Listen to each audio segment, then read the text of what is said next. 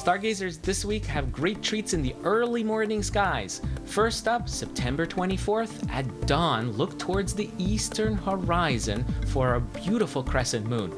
Just to the lower left of it, you'll notice a brilliant white star.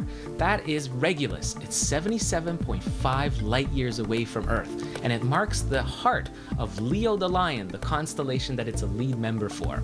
Now, if you get clouded out on Saturday morning, don't worry. You'll get on Sunday morning another chance, but this time the moon will be even closer to Regulus. It'll make a beautiful sight even with the unaided eyes. Now, if you've got a cottage way out in the countryside where you don't have any light pollution, you may get a chance to see what's called the Zodiacal Lights.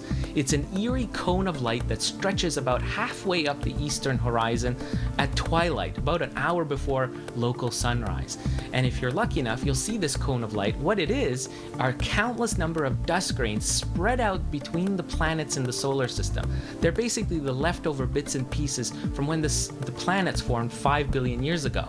And in autumn, there's a 2-week period where we are just oriented the right way with the sun, that we get the sunlight refracting off all those basically dust grains scattered throughout the solar system, and they form this eerie glow we call the Zodiacal Lights.